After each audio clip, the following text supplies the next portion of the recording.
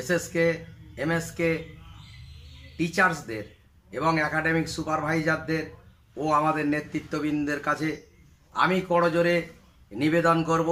আমি আজ তিনটে জিনিস বলবো। সেই তিনটে জিনিস প্রথম বলবো আমাদের সাংগঠনিক বিষয় নিয়ে। যারা কথা ছড়াছড়ি করছেন, যারা গুতগুতি করছেন, অনেক দিন পরে আমরা এক হয়েছি, এই বন্ধনটা ভাঙবেন না, এই জন্য আমি করজোরে নিবেদন করছি। যদি কারুর কোনো মনে সন্দেহ থেকে থাকে, কারুর কোনো প্রশ্ন জেগে থাকে, তাহলে আপনারা বৈঠকে বসুন। কারণ এই জোটবন্ধন যদি ভেঙে যায় তাহলে ভবিষ্যতে আরও অনেক দাবি দাবার ব্যাপার আছে, এইগুলো আমরা পূরণ করতে পারবো না। সেই জন্যে বলছি যে আপনারা সব আসুন এবং একত্রিত হন, মনের কথা বলুন। নেতার লড়াই না, এটা হলো আমাদের রুটি রোজগারের লড়াই। নেতা হওয়ার যদি অত শখ থাকে, আলোচনায় বসুন, কাজ করুন, যোগ্যতার ভিত্তিতে, কাজের ভিত্তিতে নেতৃত্ব নিশ্চয়ই পাবেন। তাই কোনো নেতার বিরুদ্ধে এত কিছু সমালোচনা না করাটাই আমি বাঞ্ছনীয় বলে মনে করি। তাই আপনাদের কাছে অনুরোধ করছি। প্রথম কথা। আর একটা কথা বলি, বন থেকে জানোয়ার তুলে আনা যায়, কিন্তু জানোয়ারের মন থেকে বন তুলে ফেলা যায় না। কারণ আপনারা যারা নিন্দুক আছেন, নিন্দাই করে যাচ্ছেন, কিন্তু সামনাসামনি এসে বৈঠকে সমাধানের কথা বলুন, ইগোর কথা বলবেন না। আমি বারবার একটাই জিনিস বলেই যাচ্ছি, ওসব মন থেকে ঝেড়ে ফেলুন। দ্বিতীয় নম্বর কথা বলি, আমার গলা ভেঙে গেছে বলেই আমি সেই জন্য ইউটিউবে ভালোভাবে দিতে পারছি না, আমি বন্ধ করে রেখেছিলাম। কালকে প্রবীরবাবু বিকাশ ভবনের আমাদের ওএসডি যিনি, তার কাছে ফোন করেছিলাম যে পার্থ বাবু একটা ইউটিউব বেরিয়েছে 20 তারিখ থেকে 30 তারিখ পর্যন্ত ছুটি, এই বিষয়ে নিয়ে পরিষ্কারভাবে তিনি বললেন না, ওরকম ধরনের কোনো অর্ডার এখনো পর্যন্ত নেই। আজ এই মাত্র ফোন করলাম আমাদের সুকান্তবাবুর কাছে, যিনি প্রাইভেট সেক্রেটারি এমআইসির অর্থাৎ শিক্ষামন্ত্রী। তিনি বললেন যে না স্যার, আমাদের ওরকম ধরনের কোনো অর্ডার নেই।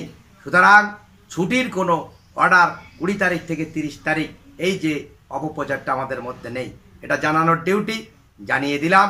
আর একটা কথা বলি, এনসি নিয়ে আসছে, যারা প্রশ্ন করছেন বারংবার, এনসি নিয়ে অত চিন্তা করার, অত উদ্বিগ্ন হওয়ার কোনো কারণ নেই। যেখানে সংগঠন আছে, সংগঠন লড়বে। সরকার আমাদের যে কনসেন্ট দিয়েছেন বা সায় দিয়েছেন, সরকারও বলছেন যে না, ওটা করতে হবে না, আপনারা নিশ্চিন্ত থাকুন। সুতরাং বলবো এনসি নিয়ে চিন্তা করবেন না। আর একটা কথা বলি, যারা 50%-এর কথা এখনও অনেকে বলছেন যে 50%-এর কী হবে, 50% নিয়ে এখনও বলছি, যারা গ্রাজুয়েট আছেন 50% করতে আমাদের হবে না। যাই হোক বন্ধুগণ, আমি এমতো অবস্থায় আপনাদের কাছে একটা কথা বলতে চাই, আমাদের এই জোটকে আপনারা কখনো ভাঙবেন না।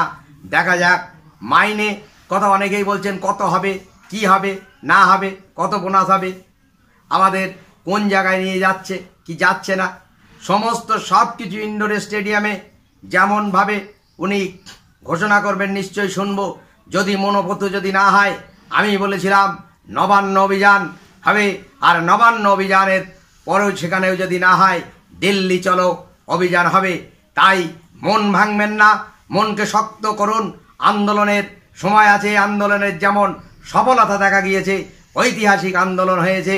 তাই বলি মইদুল সাহেব, আমি আনারুল ইসলাম, আমাদের পরিতোষ ঘোষাল, ইসমাইল সাহেব, নজরুল সাহেব, মুকুলেশ রহমান, আমরা সবাই আছি, আরও অন্যান্য নেতৃত্ববৃন্দ। সেই জন্যে ইউটিউব এর নাম করতে গেলে অনেকটা হয়ে যাবে। আমাদের বাপি গোলদার আছে, আরশাদ আছে, গিয়াস আছে, আরও অনেকেও আছে, আমাদের তন্দারা দিদিমণি আছেন, আমাদের আরতি দিদিমণি আছেন, সবাই আছেন। এক এক করে যদি বলতে যাই শেষ হয়ে যাবে। কাঞ্চন আছে। যাই হোক, আমাদের দিলীপ বাবু আছেন, অনেকেই আছেন।